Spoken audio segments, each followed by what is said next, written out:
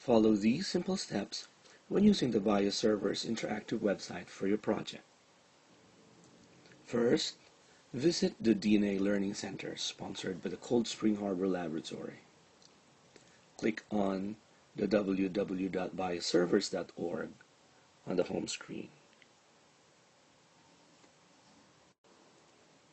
You can also visit directly the Bioservers Interactive website at www.bioservers.org.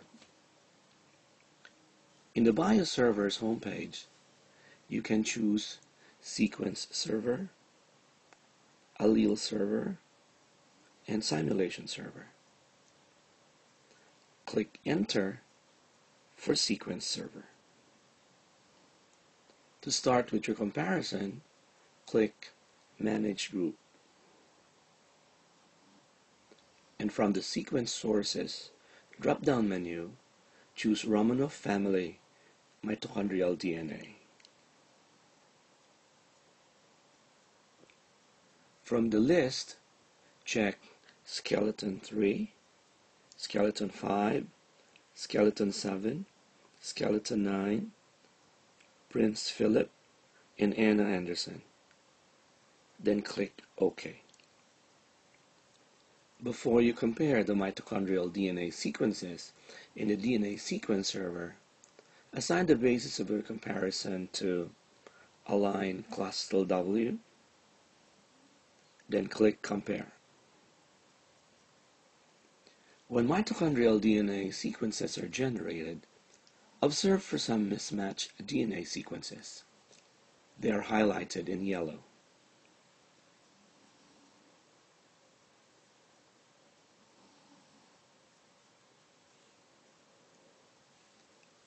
Find the similarities and differences in the mitochondrial DNA sequences among these persons and skeletons.